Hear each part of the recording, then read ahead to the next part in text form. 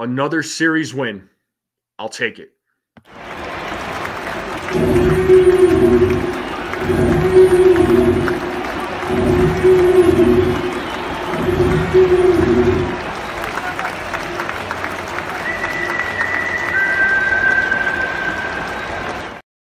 What's going on, everybody? Hopefully you're all having a good day, having a good start to the week.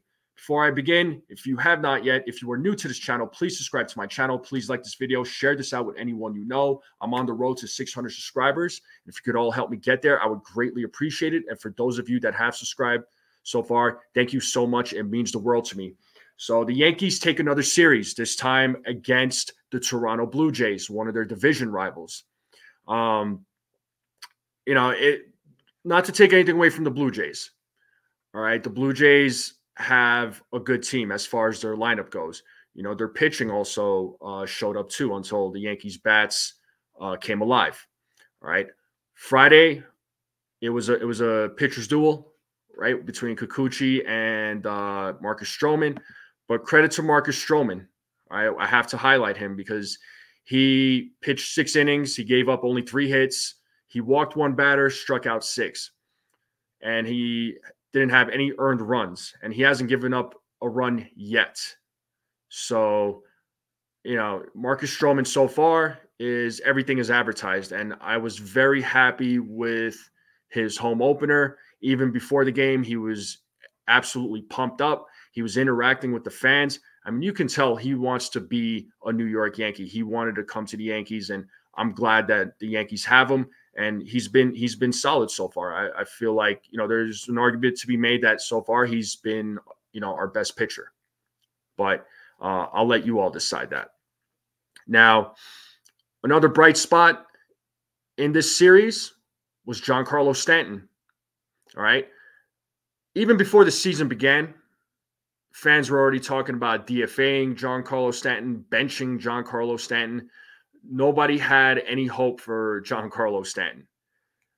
For me, I was saying that he was going to be the comeback player for the Yankees. I still hope that happens, but, we'll see, right? The Yankees so far have played 10 games, so they're 8-2, great record.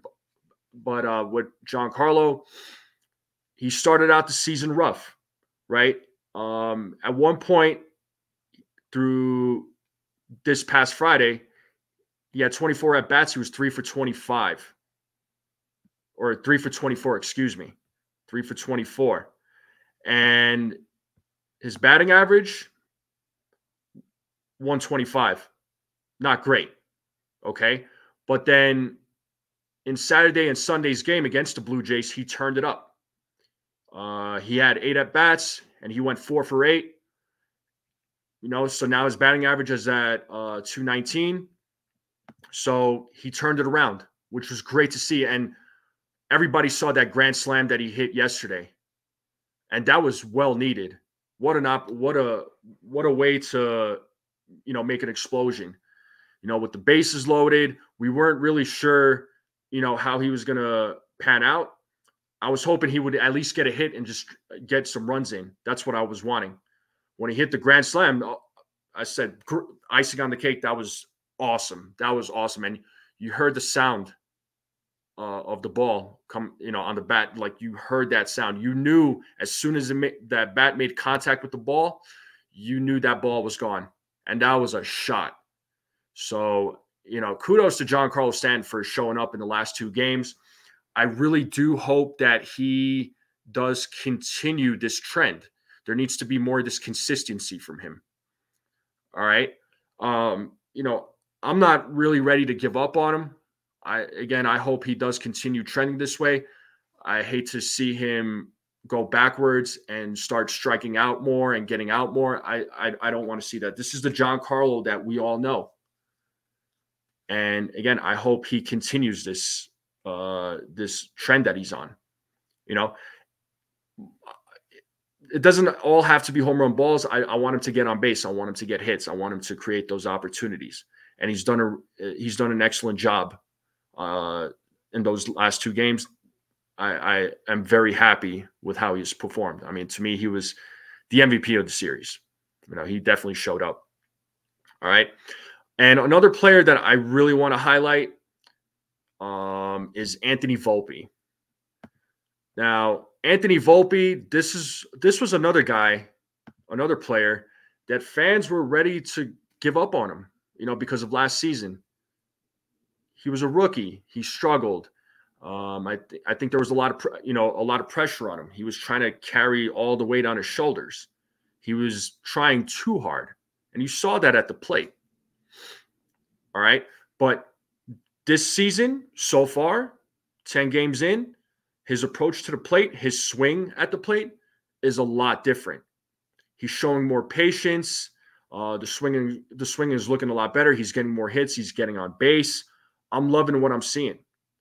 And kudos to James Rosen. And I've talked about James Rosen many times. I think he's a difference maker when it comes to this lineup.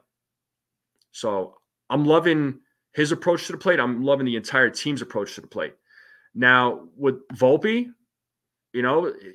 so far he's got, a .424 batting average, and he is 14 for 33. 3 stolen bases. He's got a home run, 14 hits, 3 RBIs. So far, so good. I'm liking what I'm seeing from Volpe. He's been showing up.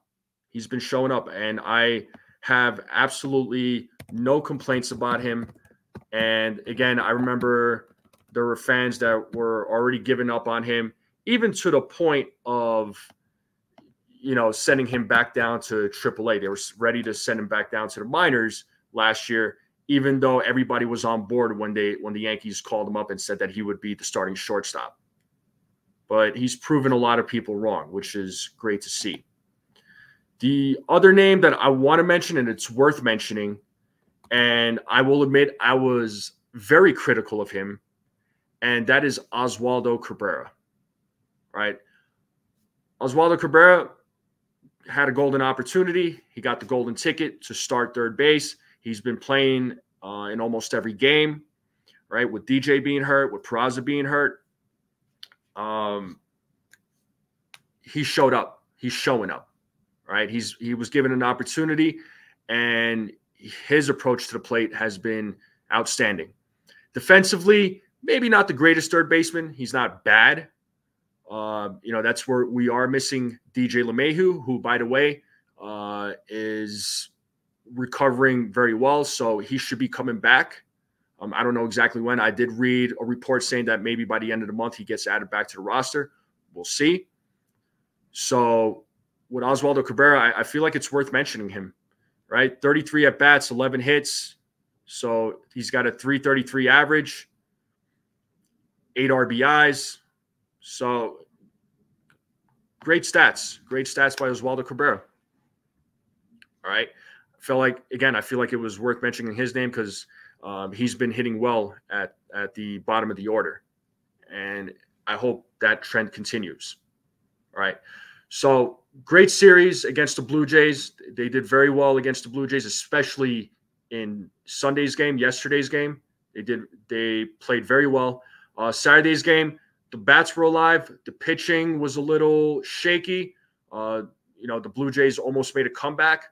But again, you can't really take anything away from the Blue Jays. They have their bats, their lineup.